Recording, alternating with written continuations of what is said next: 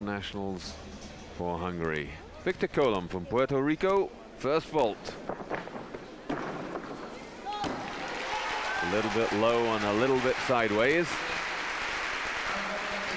But it's very good to see these smaller nations and relatively unknown gymnastics nations pushing gymnasts forward now who can get into the finals. It was for such a long time dominated by the big countries, so that you knew you were going to have a battle between the Soviets and the Chinese in the men's and the Romanians in the women's.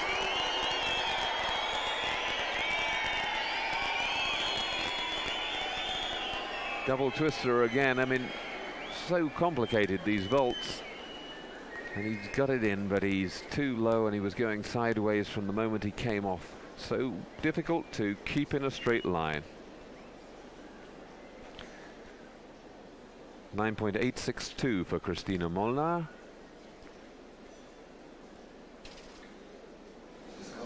And German 9.532. 587, 9.587. Well, certainly the vault judges have been remarkably consistent.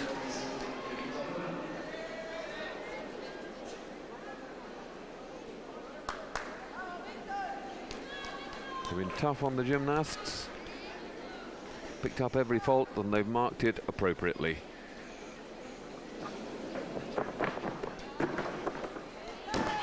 And that one, the single twister, still has that maximum 9.6 tariff.